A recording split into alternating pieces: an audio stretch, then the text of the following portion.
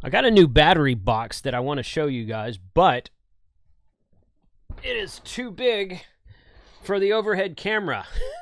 If I put the overhead camera on it, this is basically what I get. I can zoom out that much. Okay, so it's got these 75 amp power poles on the top of it, and it's got two other ports on the top of it. This is a 12-volt cigarette lighter adapter style port. This is USB. There's one USB 3.0 quick charge for USB-A, and there's one USB-C connector right there. And then there's the meter. That's pretty cool. And you can't really see the meter because it's there's a switch here that turns everything off and on.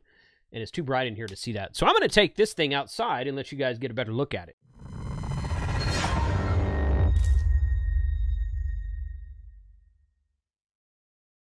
At the end of this video, I'm going to give you a secret word to put in the comments so that I know you watched the end. I got a question for you, so stay tuned.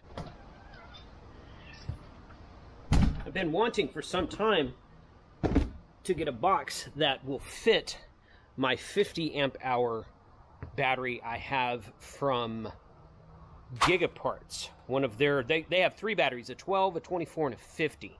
And that 50 amp hour battery is awesome. I recently gave it to Mike K at MRD to let him try to find a box that would fit it to build one of his style battery boxes, which are going to be cream of the crop, top of the line battery boxes. Comes with everything you need, no maintenance, just plug it in and go.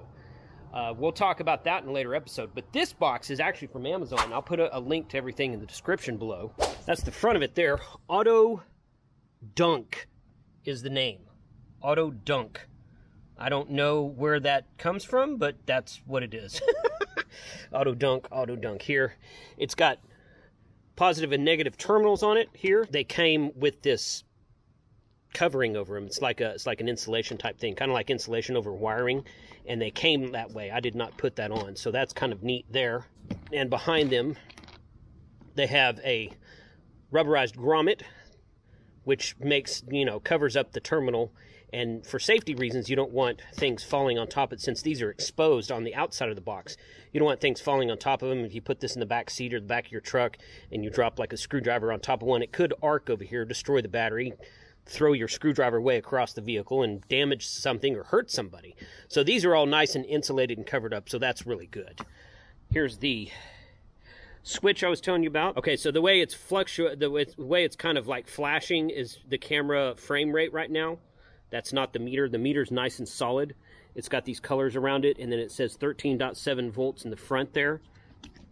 This lights up. This whole thing lights up. That doesn't light. That part, I'm probably going to change that with something new I got. So might talk about that here more in a second. But it's got one USB port, one USB-A quick charge 3.0 port, one USB-C port.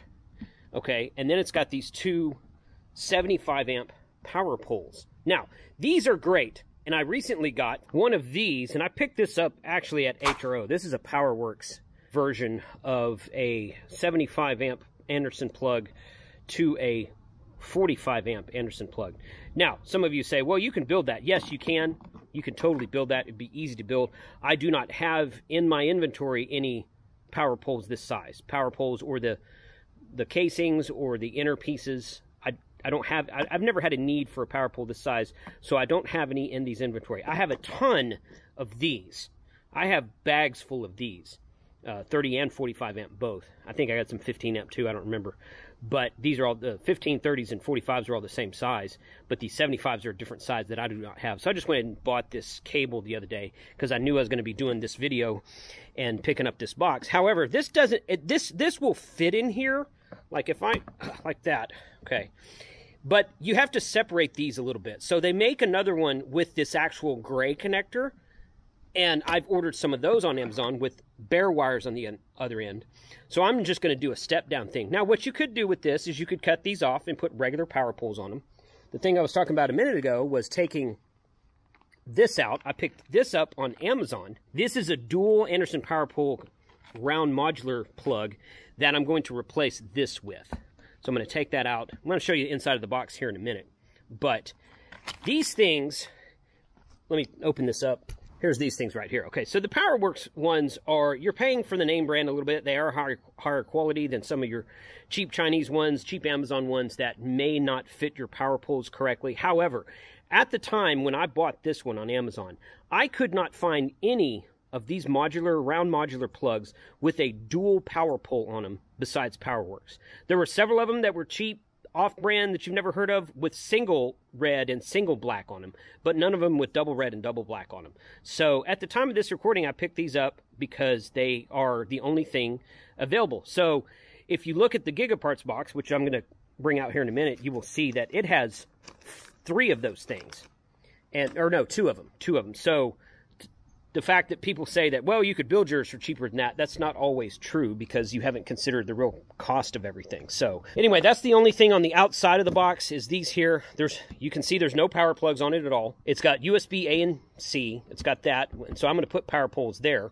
And then it's got these. Well, they've got 75 amp power poles, I should say. Now, this strap comes with it, and it comes unstrapped, so I strapped it down, and then it's got this nifty buckle in it, so you can open it up and easily access the battery on the inside. And I've got my Red Odo battery in here. Did a video about this a while back. So far it's been working out very well, but I'm going to take this off so that I can show you guys the underside of the battery box. So the ring terminals, this is how the top comes, just like this. Set that up there. So the ring terminal connectors that come with this fit. They're actually a little bit too big for the Red Odo and the Gigaparts battery, but they fit on there just fine. No problems with tightening those down. And those go to your external poles, external posts that are on the outside of the box here. And that's some pretty thick gauge wire. I'd say that's probably 6 or 8 gauge wire right there. And then the 275 amps are wired with this. That's probably about 10 gauge wire that goes to them. Well, the negative's 10 gauge. This is probably about 8 gauge wire right there. So the positive is 8 gauge wire. And those are your 75 amp power poles on top, and these are 30 amp fuses. So while those 75 amp power poles are great, they're fused with a 30 amp circuit. So that didn't really make much sense to me, but that's how they did it. And these fuses only go here. They only protect this because they go directly from the positive side of the battery, from the battery to here, to the fused circuit here.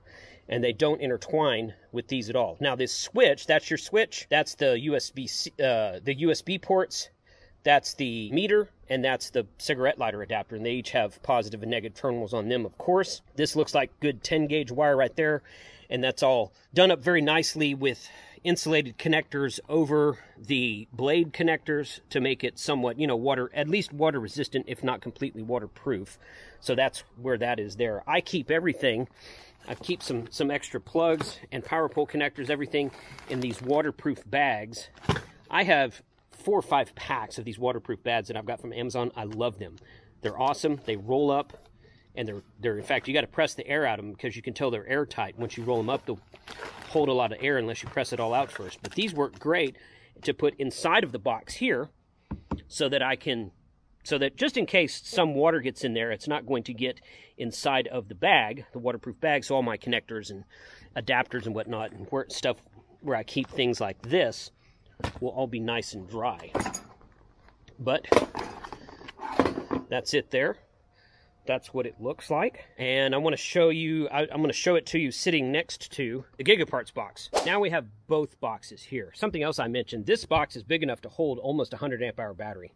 It's really big. When you put the 50 amp hour Red Odo in there, there's plenty of room for extra stuff. Now, it's too tall to put a tray on top of, and I think that's the reason Mike doesn't like it, because he likes to put his tray on top of his battery for the charge controller and several other things, so that makes sense. So the box is really kind of too tall for anything else in there, but there's plenty of room on the side and the front here for extra stuff with that 50 amp hour battery. 50 amp hours is a lot of power, guys. If you're talking about taking stuff out for POTA and whatnot, it's going to last you forever. So here's this, and here's this. Now, the time of this recording, I'll share links to everything below. This box is about $85 on Amazon, and this box is about $99 retail, but during the Black Friday, Christmas, and holiday season of 2022, they had this on sale for $20 off, and you can always save a 5% discount on this box with the coupon code of KC5HWB. Now, what I want to talk about here is the comments I've had on this box saying it's too expensive. I could build my own for that price. I think that you're missing the point, because I don't think you really can build your own for as cheap as they're selling this. Because if you consider it's got these 2 Anderson plugs and 2 more Anderson plugs, it's got the quick charge 3.0 USB-A and the USB-C, 2 2.4 amp slow charge USB-As, 2 more quick charge 3.0 USB-As right there, and plus this single port that's really meant for a solar charge controller, but it doesn't have that built into it. If you consider all of that, plus the terminals, the posts right here, and the switch that turns on, it's expensive to buy these. Like I said a minute ago, I couldn't find non-PowerWorks versions of these plugs with the dual reds and blacks in them. So, and Gigaparts is buying these in bulk, which of course gives you more of a discount, because they made 500 of these boxes on their first run. Now, this box is larger because I couldn't put my 50 amp hour inside of this box. You might say, well, why don't you just get another one of these boxes for your 50 amp hour? Well, because it's not big enough. So this box is larger, but it's almost the same price, and it doesn't have any of the standard power pole connectors that you and I are used to. It's got these that you'll either have to trade out, cut off and trade out, or get adapters for, and it'll work fine. No problem with that.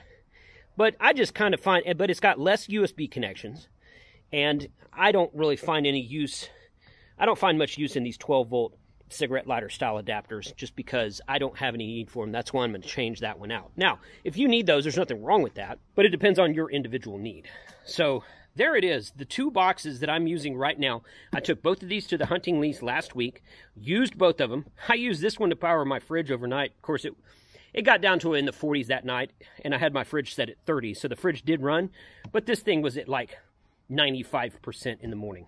The fridge didn't even bother it at all. This one here I'd taken to the deer stand with me to keep my phone charged, my tablet charged, and a couple other things. I've got a QRP radio that I keep down there with me that sometimes I'll fire it up and see what's going on in the bands, do some FT8 and that kind of thing. But this box has been I've had this for about 2 weeks now.